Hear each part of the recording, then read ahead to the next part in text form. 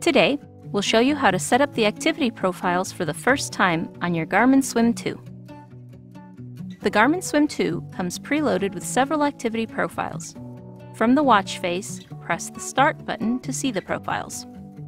Using the up or down button, you can see the profiles on the watch.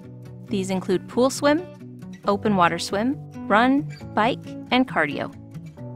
You can customize each of these activity profiles. For this video, we will customize the open water swim profile. Selecting open water swim will cause the watch to start getting a GPS signal. Press down to enter the options menu. Here, you will see some customization options such as data screens, alerts, laps, and GPS settings. Selecting data screens allows you to customize the activity information that is displayed on the watch.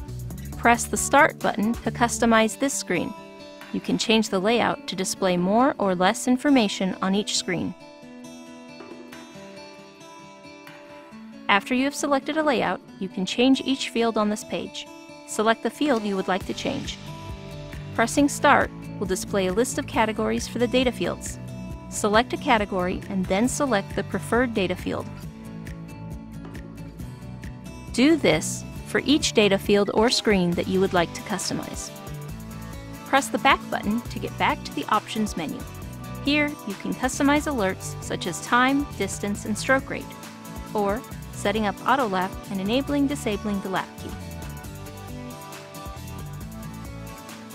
You can also adjust the GPS settings to use GPS only, GPS plus GLONASS, or GPS plus Galileo.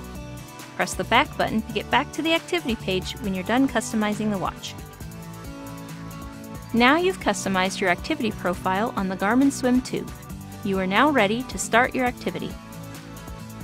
For more videos on setting up and using your Garmin Swim 2, visit the Garmin Swim 2 page at support.garmin.com.